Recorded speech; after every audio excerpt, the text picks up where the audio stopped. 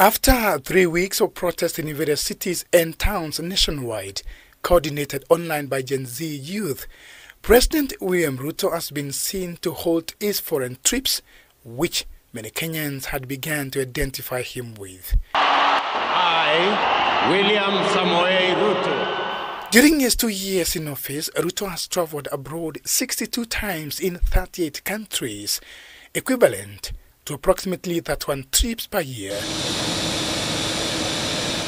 The most controversial trip was to the United States of America in May, at the invitation of President Joe Biden, where he used a private jet instead of the national carrier KQ to get to the U.S.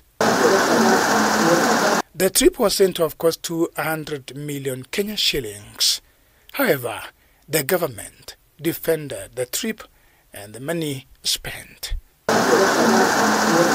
Due to Ruto's many foreign trips, Kenyans on social media dubbed him the flying president.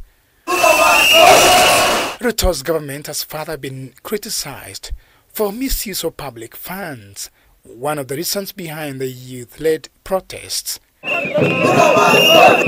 Many questions are now emerging, among them, did the president stop traveling due to the youth protest, or has his schedule changed? Dan Kaburu, K24 Nairobi.